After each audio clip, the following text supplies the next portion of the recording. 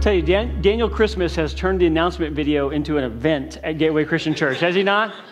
I mean, you never know what you're going to get at the end of that video. So great job, Daniel. You always make it fun. I don't know where you are, bro, but you always make that so much fun, brother. Thank you. Thank you for your hard work on that. So, I've talked about how we've had a lot of life events in the last month and a half, 2 months.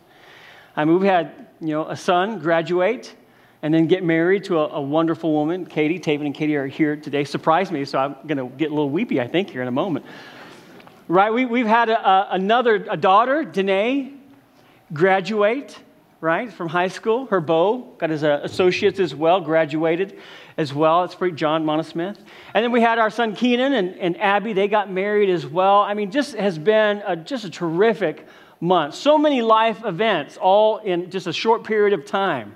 You can understand that, right? I mean, this is a lot and good, but they can add some stress to your life.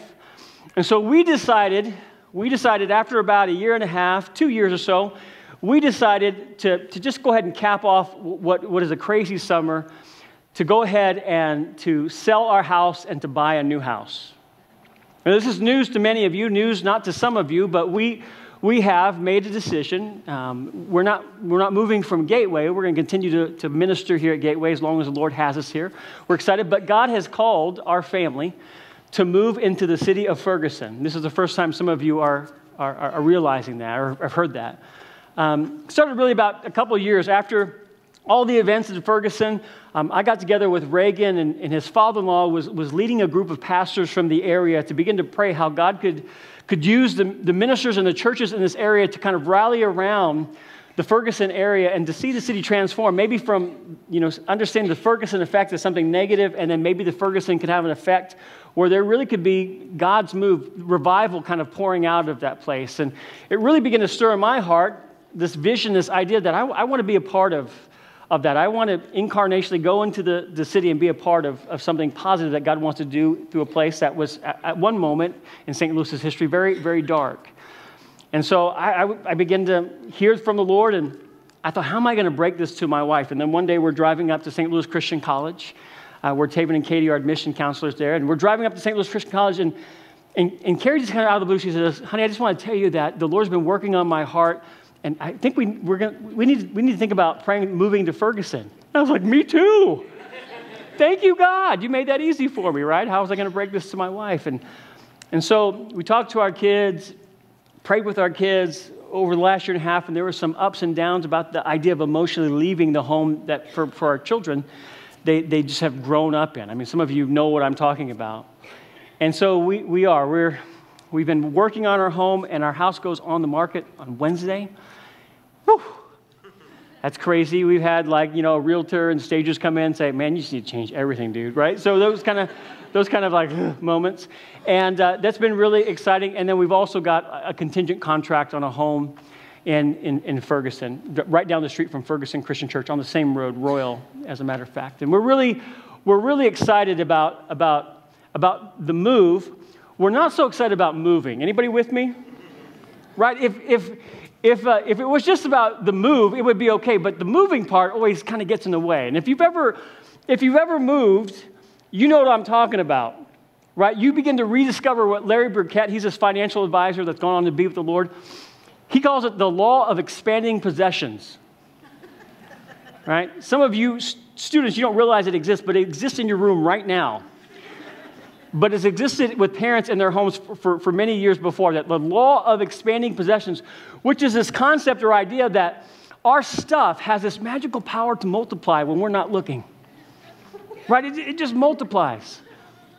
And when you begin to move, all of a sudden you begin to notice those things that have multiplied because you find yourself either making a decision to pack or throw away these things, and you're looking at it, and Carrie and I are like, where did that even come from? You know what I mean? Like, what is this? And then maybe maybe one spouse is looking at the other and saying, why are we even holding on to this? And you have to make a decision. For me, I've realized that putting our house on the market on Wednesday has become a day of reckoning for my garage. And I've talked about this, all the projects. I mean, I'm a project guy. I like to find broken things and fix broken things and restore them. And I realize it's a day of reckoning where I have to make a decision to purge what's in my garage, the things that are important to me, that I want to see fixed. And I've learned a very valuable spiritual lesson in this process, this short process of making a decision to move. I've learned that if you're unwilling to get rid of stuff, stuff will pile up. If you're unwilling to get rid of stuff, and then you can define stuff as whatever you want, stuff will begin to pile up. And that's true for a garage. That's true for a home. That's true for a church. And that's true for every one of our hearts. If we're unwilling to get rid of the stuff that resides in there, then sooner or later there'll be a day of reckoning. We'll have to deal with everything that has piled up. In this fourth letter to the church in Revelation, Jesus is about to lay down some of his strongest language as he's speaking of this day of reckoning, the impending judgment that is coming to this church if they do not begin to clean up their act and deal with all of the things that are beginning to compile in their midst. And remember, we've seen that Jesus has already given and kind of doled out some very, very tough talk to the churches. We've seen him. There have been many come to Jesus moments, but here in this text, we see that he's about to ratchet it up a notch as he's speaking to the fourth church and the 7 of these churches as we're going through this kind of bend, this U-turn in Asia Minor. Now, as he talks, we know that's not all tough talk, that Jesus does offer some encouragement. He uses what some of you, if you counsel or manage people, he uses what we call the sandwich method. You know what I'm talking about? You got something positive, negative, positive, praise, critique, praise. And he does that. I mean, he starts off with really something positive, and he does a really nice introduction, and then he talks about how things are going well. These are all the things that I really appreciate about you, that you are doing well. And then he gets to the meat of it. He gets to the meat of his critique and says, but I have these things against you. These are the things that are not going so well. And then Jesus follows it up with some more positive praise, really some next steps they can take to be productive, and then he wraps it up with a promise. So it's like positive, negative, positive. Now, I realize I've lost you. You guys are looking at the sandwich right now. Right? How many of you are thinking about Chick-fil-A right now? Hey, you're welcome because it's Sunday, and you ain't getting no chicken sandwich. All right? I did that on purpose. I thought it'd be funny. That's how my mind works. So as you're looking at that picture and as you're hungering and thirsting for righteous chicken, I want you to turn to Revelation chapter 2. This fourth letter picks up with verse 18. Revelation 2:18, it reads as follows: To the angel of the church in Thyatira write, these are the words of the Son of God, whose eyes are like blazing fire and whose feet are like burnished bronze. I know your deeds, your love and faith, your service and perseverance, and that you are now doing more than you did at first. Man, there's a lot of good stuff in here. Let's stop there, those first 2 verses.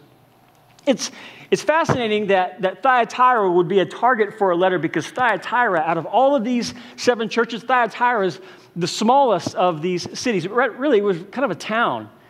It had about 30,000 people, roughly the size of Baldwin in our area, according to the last census. About 30,000 people there. And really, there wasn't anything notable about this town. It was kind of a town that people would just kind of travel past. It was known to be a blue-collar town. I mean, not a lot of temples, not a lot of anything. A blue-collar town that really had a great blue-collar group of people that were working industries like metalworking, clothing, and textile trades. Along with those textile and metal trades, there were these guilds. Now, guilds are kind of the equivalent, modern-day equivalent of our unions, but guilds had a specific thing about them where they actually had these designated deities that went with these guilds. Think of it like a spiritual or an idol mascot is what they had. And along with these idolatrous mascots was each one of these metalworking guild, the clothing guild.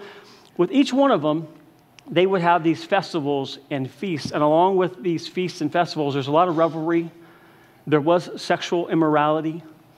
There were a lot of things that displeased the Lord. But on a whole, there wasn't anything spectacular about Thyatira. We've heard of Thyatira before. If you've done an Acts study, you know that in Acts chapter 14, the Apostle Paul, he's traveling through Asia Minor, and he meets this woman. Her name is Lydia. And Lydia, of all things, she's a seller of purple cloth. She's a part of this textile industry that is out of Thyatira. And we get this really positive impression of Thyatira through Lydia, because Lydia gives her life over to Christ with the message of Christ that Paul is preaching. And as a result, we find that she begins to support financially the mission of God through the Apostle Paul. It's pretty incredible. But outside of the scripture, outside of Acts chapter 14, the world at large did not look at Thyatira as anything positive or special. As a matter of fact, it just was very forgetful. There's a church historian, his name is Pliny, and Pliny described really bluntly Thyatira as an unimportant and insignificant community. Can you imagine? Welcome to Thyatira. We're an unimportant and insignificant community. I mean, you're probably not going to see that byline too many on those welcome signs when you're coming in to a town, but that's how they were viewed. There was nothing special. It wasn't anything attractive. Nobody was traveling there. It was, by all accounts, a small, insignificant place. But not to the Lord. Amen? Not to the Lord. Among all these metropolitan cities, God had picked out Thyatira to speak a word into their lives. And if you know anything about Jesus, you know that he had a deep love for those who are small in stature. Think of Zacchaeus. That he had affinity for those who are down and out. Think of the lepers and those people that were caught in acts of adultery. Those people, he had an affinity for those people who were forgotten and insignificant. He loved them. And for Christ, the people of Thyatira, their spiritual maturity mattered to him. And I want to say this morning. No matter where you are, where you come from, where you've been, as insignificant, as unimportant as you may feel, God sees you, God knows you, and your spiritual maturity matters to him as well. Amen? That's the beauty of this passage. It's small, but man, there's some things that God wants to hash out in this church. In fact, the smallest town receives the longest letter. I think that's kind of cool. The smallest town. And some of it is because he's profusive with his praise, but there's other portions of this that he's really communicating some things that really need to be dealt with on a bigger scale. They may be small. Sometimes we think, if I can just get to a small town, right, where everything is kind of white picket perfect, if I could just get there, everything would be great. Or if I could just get to a smaller church, right, where everybody knows everybody and everybody's in everybody's business, if I could just get there, then everything would be terrific. And the truth is, smaller isn't always better, and smaller certainly isn't perfect. With Thyatira specifically, they may be small, but they are dealing with some huge problems as a church. And so Jesus comes. In this introduction to the church in Thyatira, Jesus comes and he introduces himself in a manner that I will say, out of all the 7 letters, it is one of the most authoritative and confrontational ways that he introduces himself. He introduces himself as the Son of God. We say, well, we've heard Jesus describe himself as a son before. You think of the Gospels. Many times in the Gospels, he describes himself as a son of man, which really is highlighting his deity, or his humanity, rather. But here he's highlighting his deity. And it's notable because out of all the names, and there are many in the book of Revelation, out of all the names, this is the only time that he introduces himself or describes himself as a son of God in the whole book of Revelation. It's noticeable. And so, not only is the Son of God, but the Son of God with eyes like blazing fire and with feet like burnished bronze. These are 2 metaphors that really begin to help you understand who the Son of God is. That he's one that's coming this time. He's one that's coming with this impending day of reckoning for a church that needs to clean up their act. It's important to notice also, as he's talking about this, he's eyes of blazing fire, that he says he knows. I talked about that the first week that I preached. I think it was the second passage where he says, I know. He says this over and over and over. And I think that the phrase that jumps out to me probably in all of these letters is the fact that he does know. I was speaking with a new friend of mine that I met a couple of weeks ago after that sermon. And we were talking about this phrase, I know, and really talking about how in that sermon to Smyrna, I kind of deviated and talked about how Christ knows your situation. That we think we're hiding it from everybody else, but Christ knows your situation. And just for a moment, I broke and I talked about the epidemic of suicide that's happening in the American culture, that that's one of the top 10 causes of death in the American culture right now. And I was just shocked by that statistic and all the high profile and really the people that have lost their life to suicide that have impacted my sphere as well, and maybe yours. And so I just shared that, and it wasn't in my notes. I didn't necessarily know why, other than the Holy Spirit kind of prompted me to do that. And afterwards, and I asked this gentleman if I could share this. Afterwards, he came to me, he says, I really need to talk. And we talked, and so we talked, and we prayed. And I said, hey, would you be willing to go to lunch with me later on this week? And we went to lunch, sitting down at Culver's, and we're having lunch. And he said, I just wanted to share with you that you said you don't know why you were sharing this, because I want to tell you that I came to church about a year ago. And he goes, I've been dealing with alcohol and drugs all my life. Came to church about a year ago, and he goes, and I just fell back into it. And he goes, and I realized I'm ruining my life. And he goes, I come to the point, he goes, I came that Sunday with this thought in mind. God, if something doesn't happen this Sunday, because I was putting it all on the line, if something doesn't happen, I'm going to drink and drug myself to death in the next month. Because I'm just going to step off the cliff.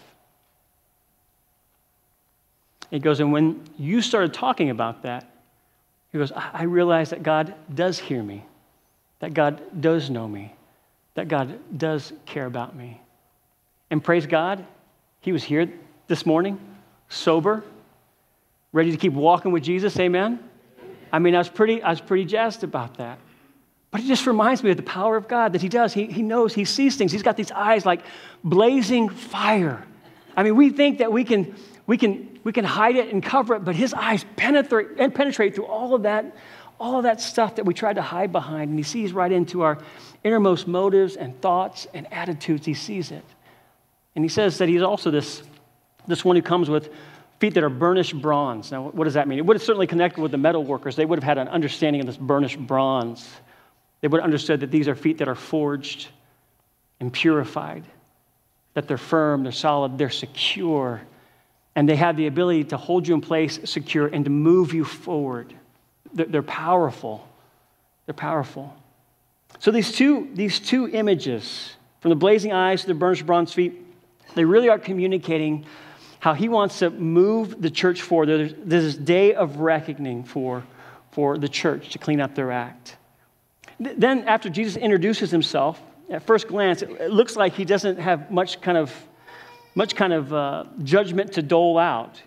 He begins going through the list of things that they're doing well. Hey, I love your love and your service, your faith. I love the way that you kind of persevere, even when it seems like it's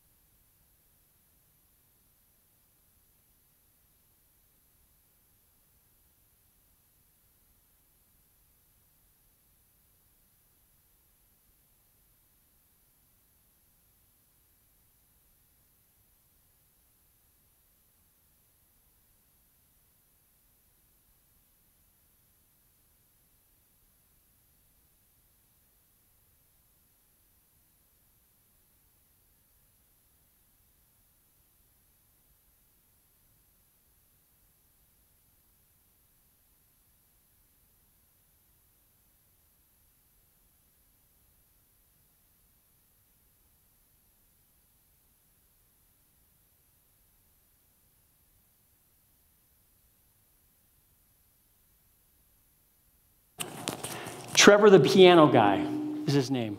Yeah, is that hot? Wait till you hear the story. It's really hot. It's pretty good. All right. Trevor the piano guy. And Trevor the piano guy called me up. He said, hey, I move pianos. I collect pianos. As a matter of fact, this piano, where he collects them, this would be number 72 for him in his collection. Yeah, he told me, he goes, it's kind of turned into kind of an addiction for me. I was like, that sounds about right. Yeah. What the heck do you do? I asked, do you play? He goes, not yet. I'm like, how many do you have to collect before you start, pal? I mean, come on. Right? So it was just kind of crazy, but he's asking me about this piano. He goes, so where's it located? I said, it's in the basement. We have a walkout basement. It's easy to get to. He goes, is there a hill to the basement? I go, yeah, it's just a slight slope. I said, but my boys and I, we were able to get the piano into the house. And there he goes, okay. He goes, can I pull my truck up to the back of your house? I go, no. And it's not possible to get in between the houses or whatever. He goes, so this hill, he goes, how steep is it? I said, hey, it's just a slope. I go, like I said, I was able to get the piano down into the basement with my 3 sons who were teenagers at the time. He goes, yeah. He goes, but you know, moving a piano uphill is a lot different than moving a piano downhill. I was like, hey, you got me on that one, Trevor. I'll give you that. Right, moving it uphill and doing really anything uphill is a lot harder than it is going downhill. And Christ is looking at the church of Thyatira, and he has this expectation for them to move forward in their faith, not to stay static. Because if they stay static, they're probably going to begin to retreat. As we were helping him with these other 3 guys, we're pushing this piano uphill. It was more difficult, by the way. As we're pushing it uphill, I realized that when you're pushing an upright piano uphill, you really don't have any time to relax. You can't just take a break and say, hold on a second.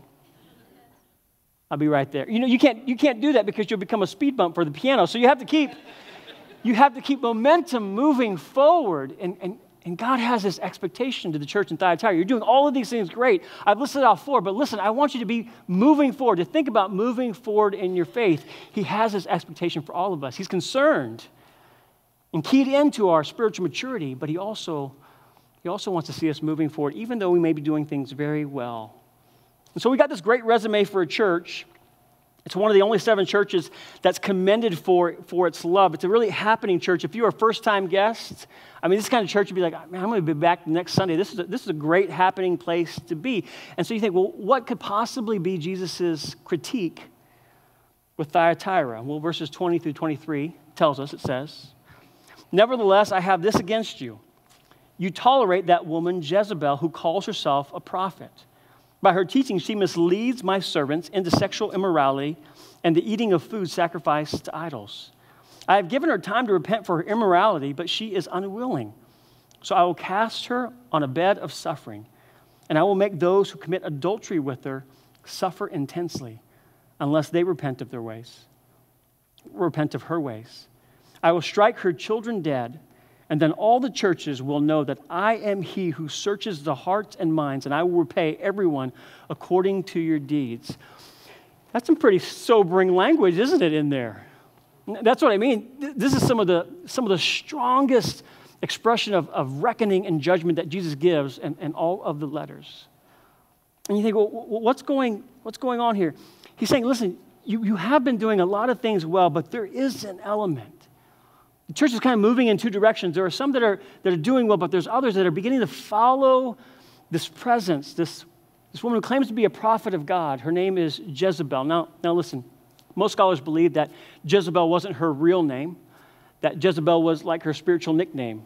We find that Jesus likes to give nicknames to people all the time. This wasn't a good one, right? As a matter of fact, we don't think too highly of the name Jezebel at all. There's a real negative association. It harkens back to an Old Testament character. Really, this wasn't a strong name. If your name is Jezebel and you're here for the first time, I just want to apologize. I want to apologize to you and your husband, Ahab, apparently, because those are the 2 characters. They were married, king and queen of Israel. And they have been, through history, kind of known as a corrupt couple. As a matter of fact, you'll find neither name trending on babynames.com. It won't be there. Neither one. Let me tell you just a little bit about the backstory of Jezebel and Ahab. Jezebel and Ahab, if you go back to the time of kings, especially to the time of Elijah, you'll find that Jezebel was a kind of queen that would ask for something, and her husband Ahab was completely spineless.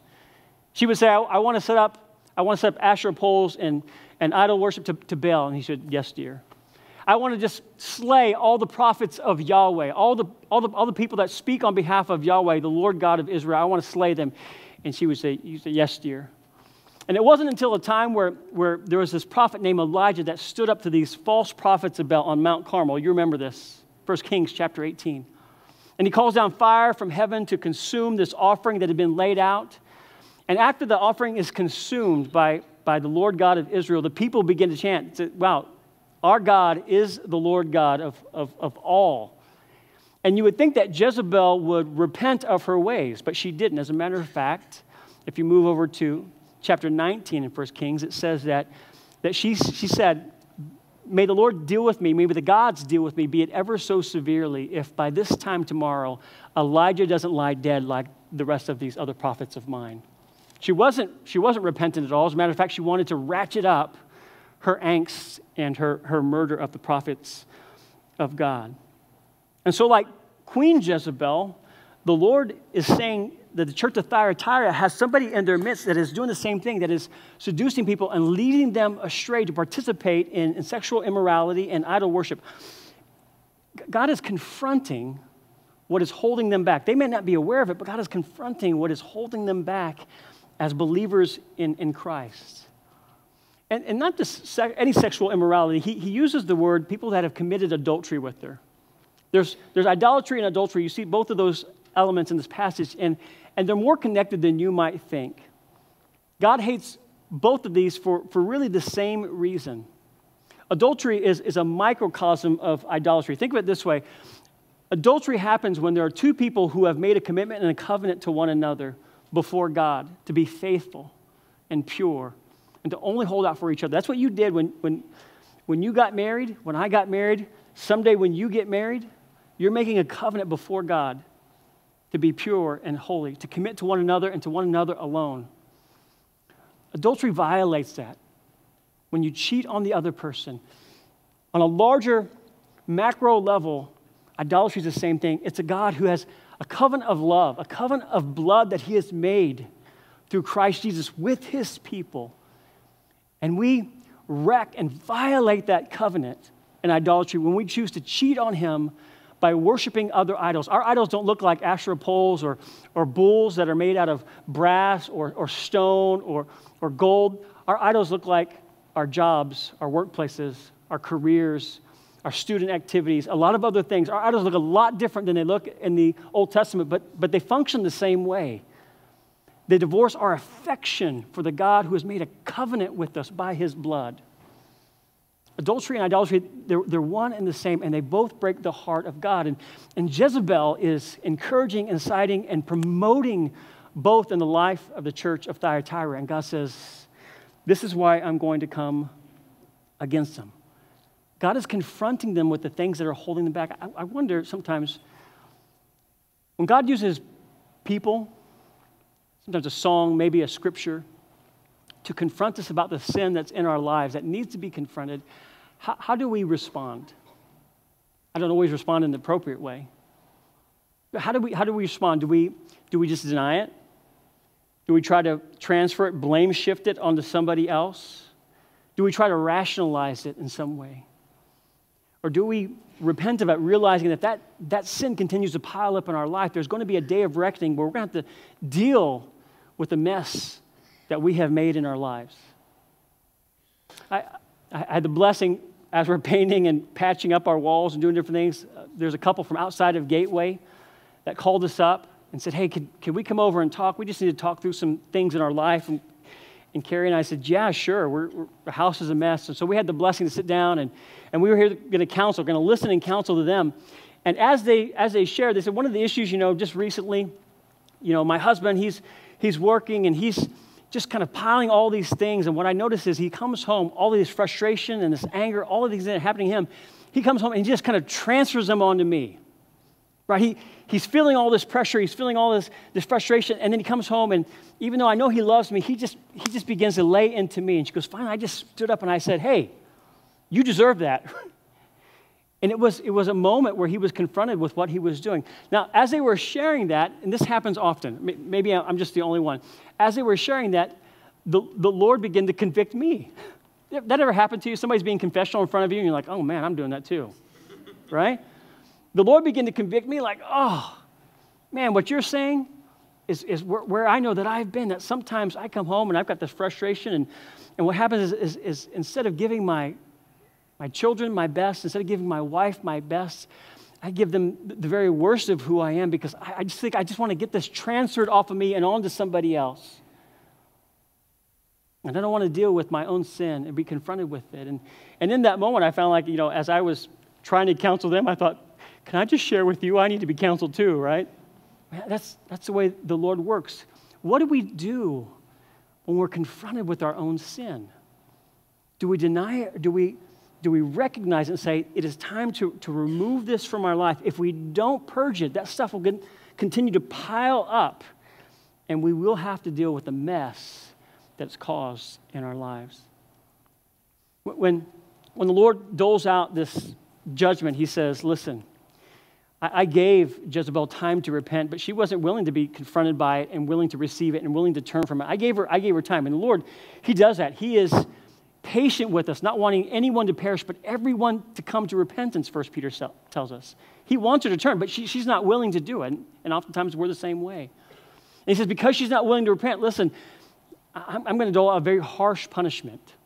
She's leading people to the bed. She'll be cast onto a bed of sufferings. And all of those people who follow her, all of those people who are her children in practice, they're going to follow the same type of punishment and suffering.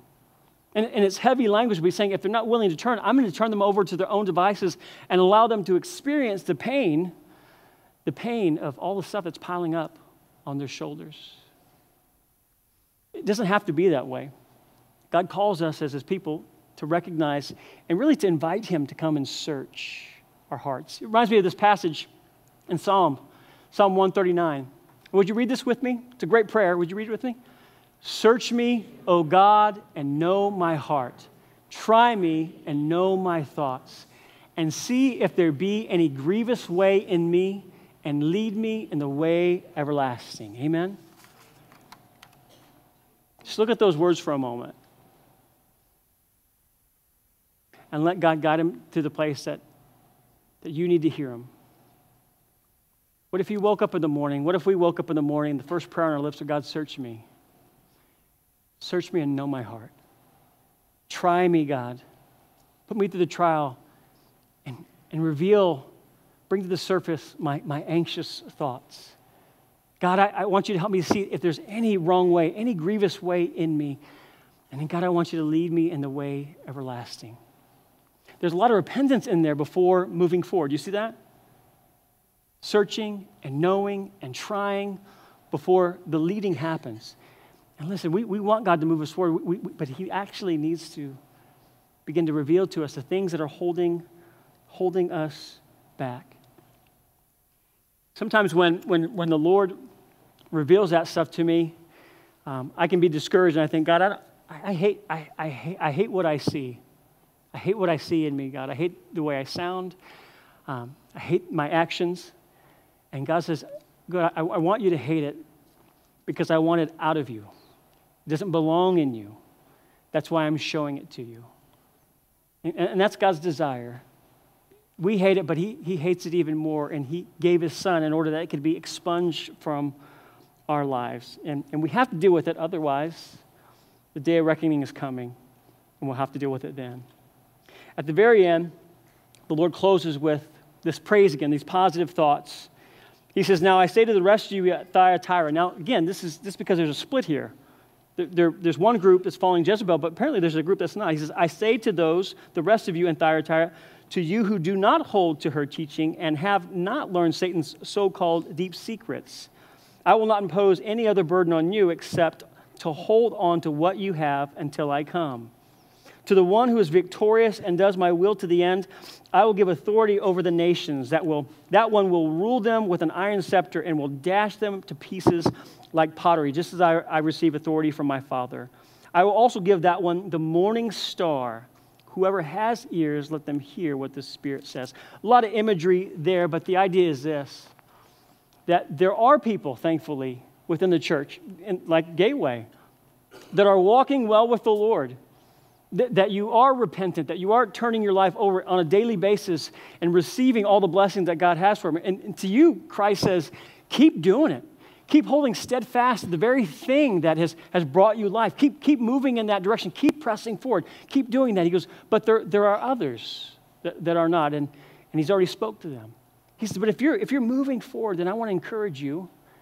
I want to encourage you that you have something special coming towards you. You'll rule with a scepter. Well, what's that mean, to rule with a scepter? Pretty much Jesus is saying, listen, someday when he returns, it will be complete rule. We will all see it. Christ will win. everything will be changed. He's saying, if you stick with me, then listen, I'll stick with you, and you'll rule with me. Now, the word rule there could also be translated shepherd. You'll shepherd with me over all this new kingdom, this new heaven, and this new earth. So stick with me, and I'll stick with you. He says, but you'll also receive, that one will also receive the bright morning star. He says, I'm going to give you something infinitely better than all of the broken stuff that you've been trying to hold on to. I'm going to give you the bright morning star. And you think, well, what is a bright morning star? We don't have to guess. The Bible tells us at the very end of Revelation, it's kind of like your textbook. At the back of the book are all the answers. It's right there. And here's what it says in Revelation chapter 22. I, Jesus, have sent my angel to testify to you that the things in the churches. I am the root and the offspring of David, the bright and the morning star. He tells us, Jesus. And Jesus is saying, listen, I am your all-sufficient, I'm the all-sufficient thing that you need. Not all the things that you're holding on to and carrying and burdening your life with, but I am the all-sufficient thing that you need if you're willing to come to me, and you'll receive the bright morning star. You'll be victorious that way. Cleaning out my garage is tough because I collect things, broken things, and because I realize that I don't do anything. Like 72 pianos later, I don't do anything with those pianos. Listen, these items may look familiar to you. I've used these as an illustration of how I like to fix broken things. I've used these before. About a year and a half, 2 years ago, I brought them out and said, I like to restore things. That's my heart and all of that. And yet, a year and a half, 2 years later, here they are. Still dirty, still dusty, still in disrepair. But I hang on to them. I hang on to them maybe because I think I'm going to need them. I mean, I look at this chair and I have to replace the spindle, the arm here. The seat's loose, but I think to myself, Lord willing, at some point in time, the Lord's going to provide grandchildren for me. Right? So I got to hang on to it. Or this here, I made this when I was a freshman in high school. It didn't look like this when I made it. I want to just be clear about that, right? But it's seen a lot of wear and tear, and the house has fallen a few times, and I keep thinking to myself, I'm going to repair this. I'm going to repair this. And yet I've had this for years. Having picked it up to touch it, just pile it up in that place of storage where I don't let anybody into. When friends, family members come over, I don't let them into the garage because I don't want them to see all the stuff that I have piled in there. So it just remains. But when the day of reckoning comes, you realize you have to deal with all the stuff that's been piling up in there for years. You got to make a decision that either I'm going to release it, that I'm going to let it go, or I'm going to actually see it restored. You've got to make a decision.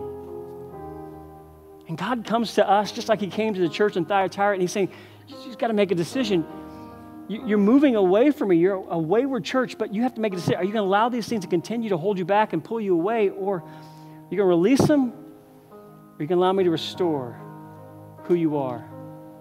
Because if, in either case, in either way, he will give you something infinitely better than you can imagine that you're holding on to right now. This morning,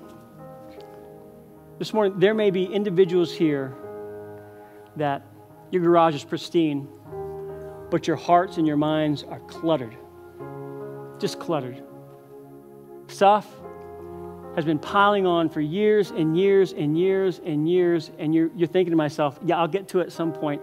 But perhaps for you today is that day of reckoning where God is speaking into your life and saying, something needs to change. You need to release this to me and perhaps allow me to restore it. And I promise you, I'll take care of it. I'll give it back. If it needs to come back to you, I'll give it back to you in a way that is more beautiful than you could ever imagine. But you got to let it go. You've got to let it go.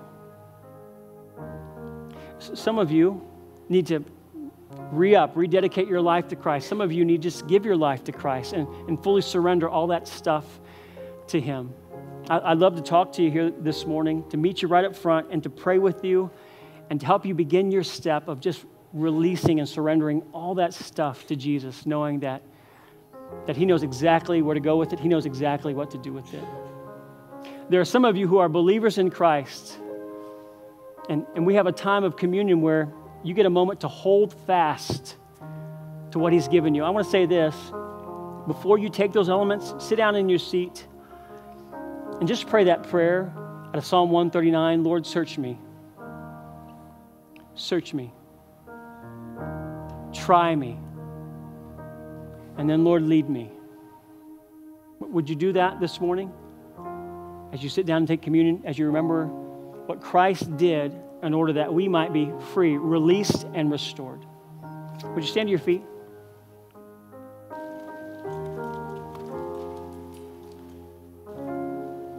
Father, we are not a perfect church like Ephesus, like Smyrna, like Pergamum, like Thyatira. We're not perfect at all.